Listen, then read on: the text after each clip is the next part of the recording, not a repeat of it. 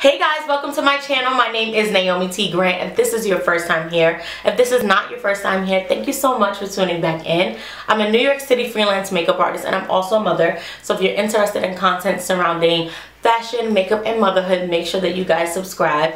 Today's video is going to be a part 2 to Black-owned makeup brands that I just really wanted to share with you guys.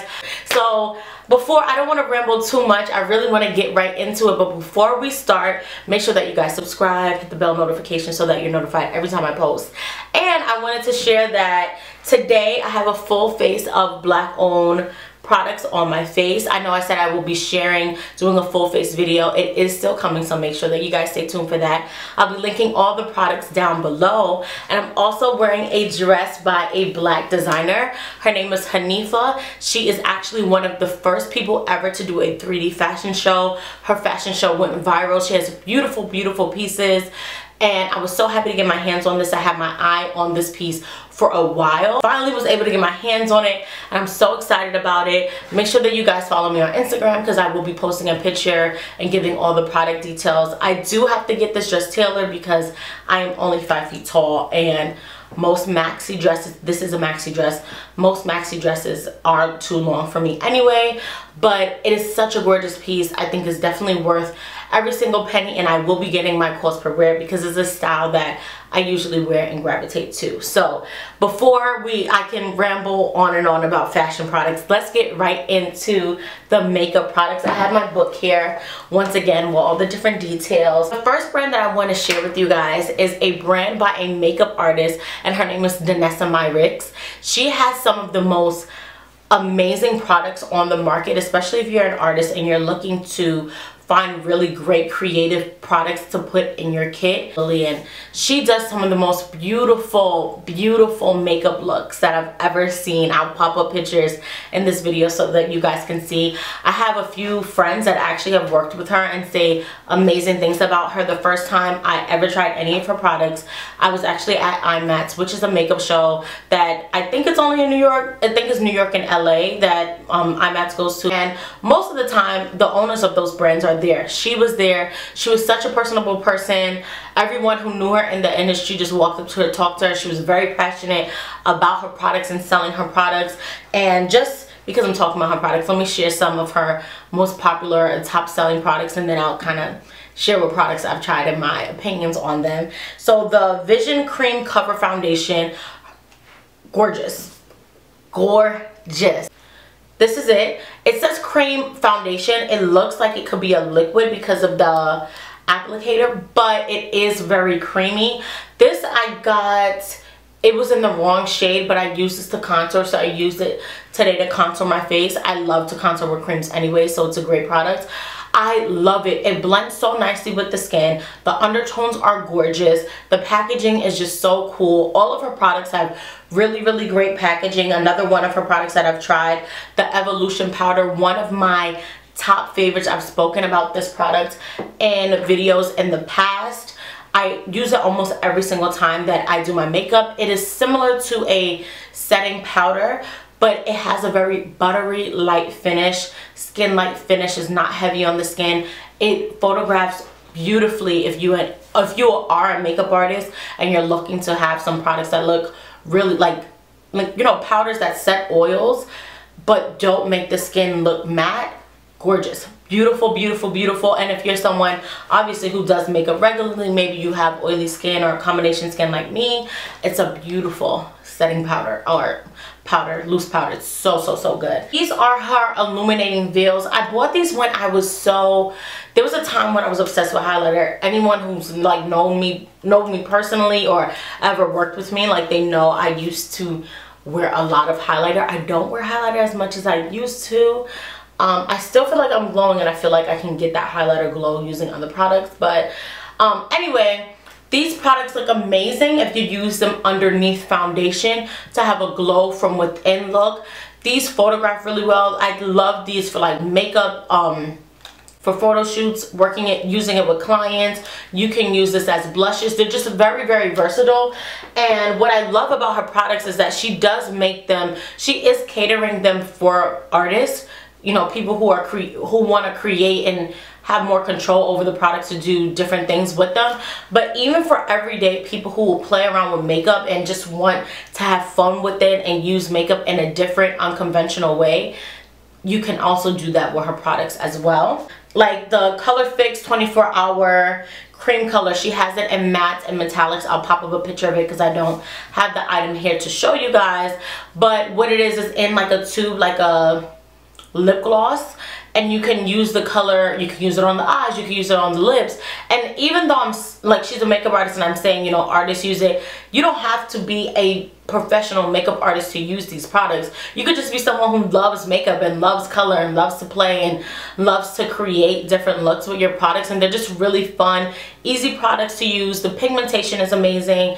I love her products, and if you've never heard about her before, I definitely recommend you trying out her products. Follow her on Instagram. About the Beauty Bakerie. Beauty Bakerie is such a really cute line. Like if you check out, I'll pop up pictures of some of the products because I don't own any of them, but I'm looking forward to buying from this brand.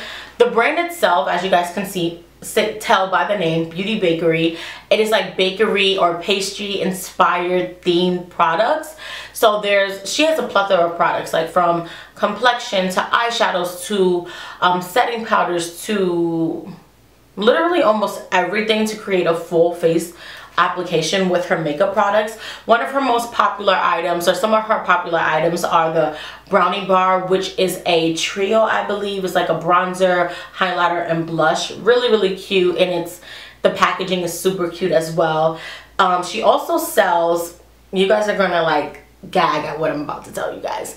So they're blending sponges. So it's a set of blending egg beauty sponges. That's what it's called. It is a pack of 6 sponges for $18. 6 for $18. Okay? Beauty blender, I believe at this point is like $20, maybe $22. It's really expensive for just one.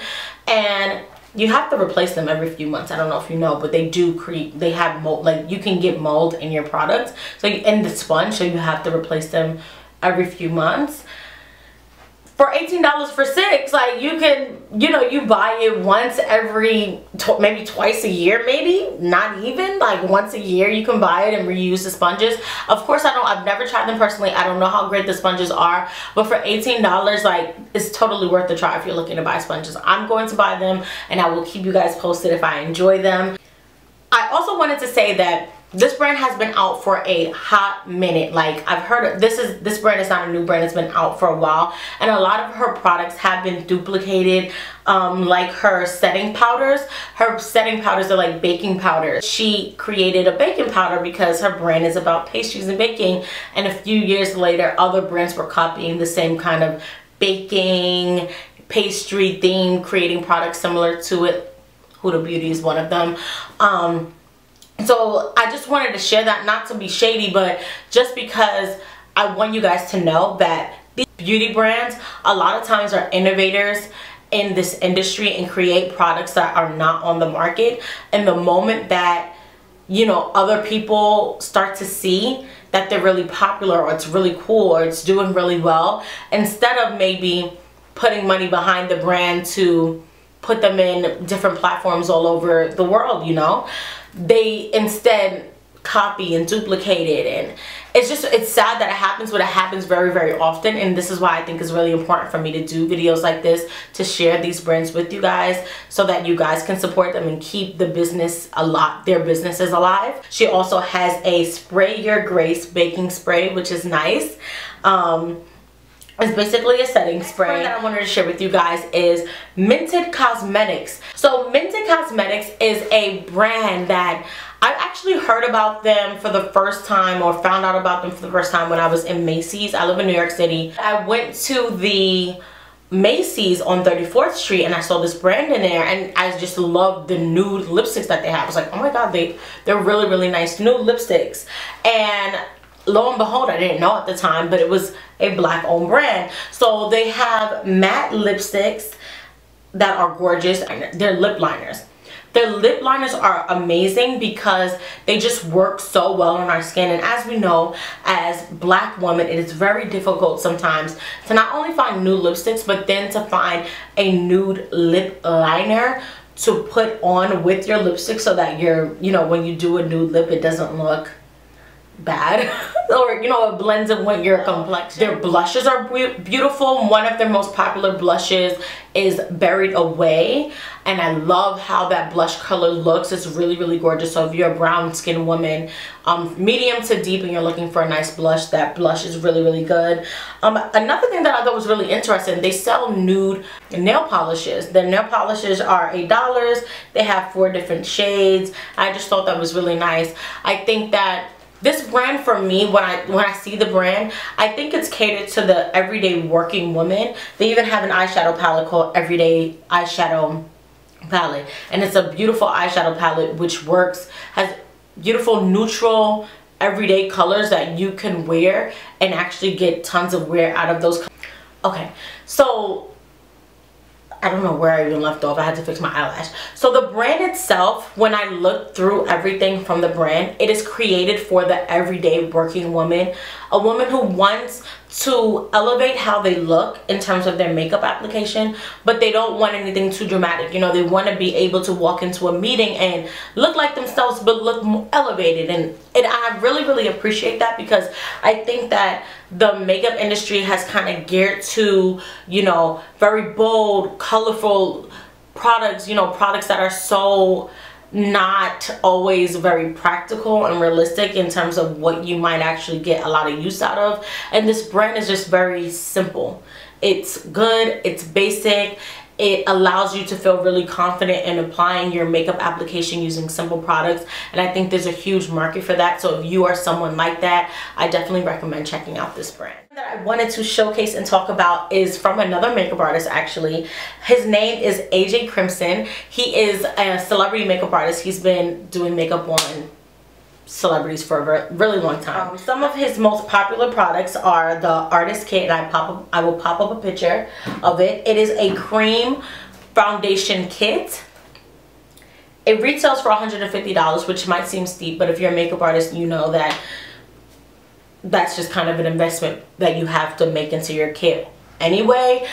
What I think is really incredible about his products is how they so beautifully blend well with each other. So all of the cream colors in that kit, you can mix them to create a custom color for your clients. And I remember I follow him on Instagram, and he posted an old video where he was showing like how beautiful the colors look. Like he literally took every single color and mixed it together, and it didn't look like mud.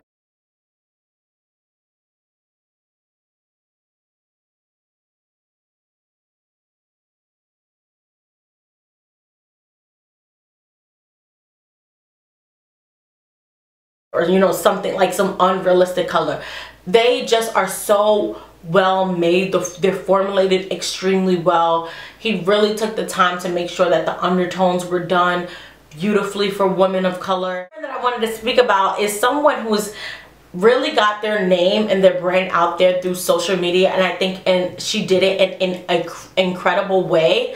I don't want to focus too much on the owner of the company because I can talk about her for a long time. Really, really love her backstory. But the brand itself is called the Crown Case. These products are so cute. All of the products are themed like for like school theme, back to school. Itself is just really cool, really fun. It really is geared towards like a younger audience, you know, someone who loves to play with makeup and play around with color. But again, there's no age to makeup and like what you want to do and what you enjoy, what colors you enjoy playing with and doing with your makeup. So although the products itself might seem very kiddie and light and fun, products are really, really great. The pigmentation is amazing on her eyeshadows. Oh my god, the pigmentation is just like superb. Some of her top selling eyeshadow palettes, the Book of Crowns palette, which is very colorful, bright colors, and then the Matte Book, which is more matte colors, some more subtle colors.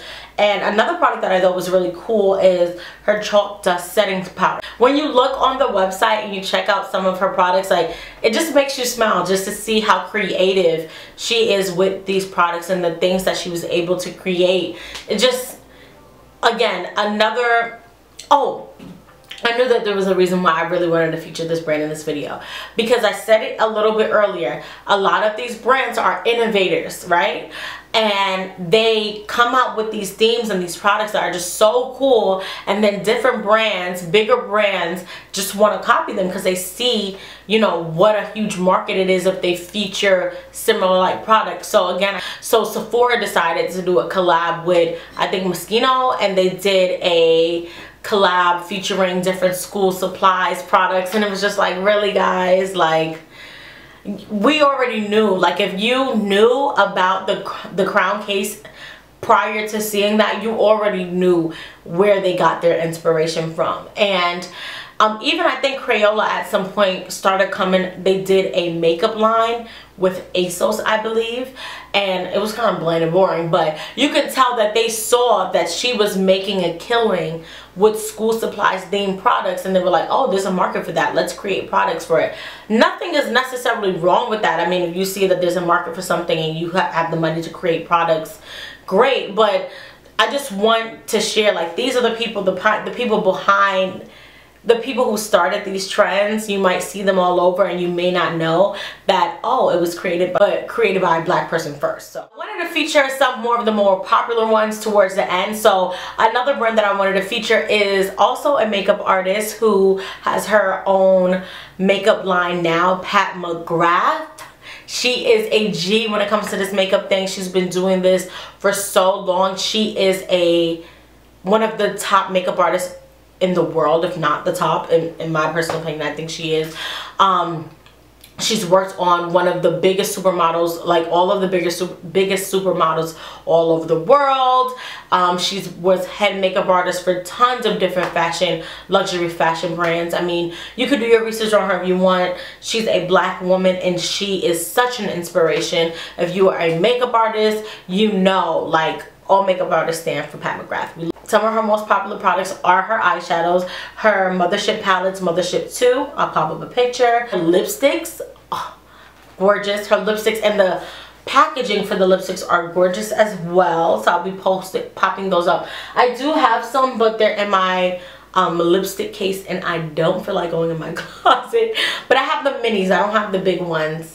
I don't believe I have any of the big ones, but I have tons of different mini ones. So her complexion line, which is really good. Her complexion line is called Skin Fetish, and she has foundations, concealers, powders. She also has brushes. She sells, you know, tools for you to do your makeup application, your foundation at least, like your complexion application. She also sells merch on her website, which I think is really, really cool.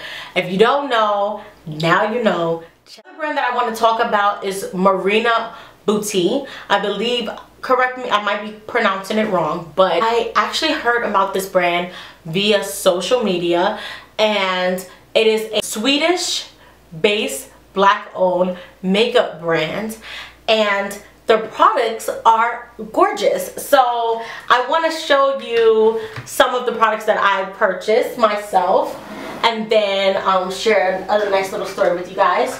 And so when I purchased the products, I purchased two products. I purchased their bronzer, which I feature all the time, and the blush.